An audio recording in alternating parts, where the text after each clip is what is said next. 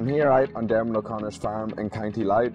So Dermot, just tell us a bit about your farming system and how you ever got in contact with Kiernan Milling. Keeping a few bulls there, finishing them probably all year round. Small farming system. Was buying straights previously before this and mixing them. This year I chose go different route and buy a balanced ration, so a friend of mine put me in contact with yourselves and got on to the local rep, Edward-Cassidy, and then on from that then you came into contact too. Yeah, and I remember having a conversation, you were on about put I feed spuds, it's cheap around this area, you've a lot of access to it. So when we actually looked at the high maize mix actually fitted the system perfect. So you started off, you started feeding them a small bit of grass. Can you just carry on what you did there, mate? So look, I had them up to about maybe 5 kilos of grass, brought them in, hit the ground running, then started up on the meal, maybe a kilo every 4 or 5 days.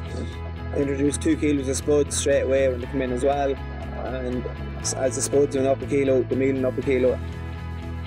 What we'll do now, we've 3 weights already carried out, so we'll just go and see how we're going with a 4th weight.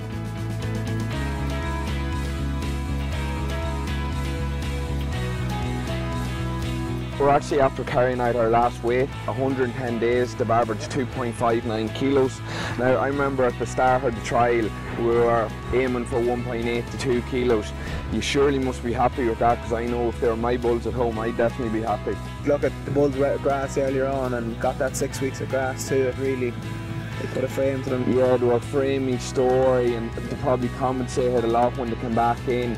And also like the potatoes, like that had to have a kick in it too. Like, look at it, imagine, so look, they had up to 12 kilos and I suppose with the high content of starch it probably was. Yeah, like the overall starch when we looked at was 47%, including your sugar. Like, to find out actually more information about the trial, contact the mill or any of our technical sales team.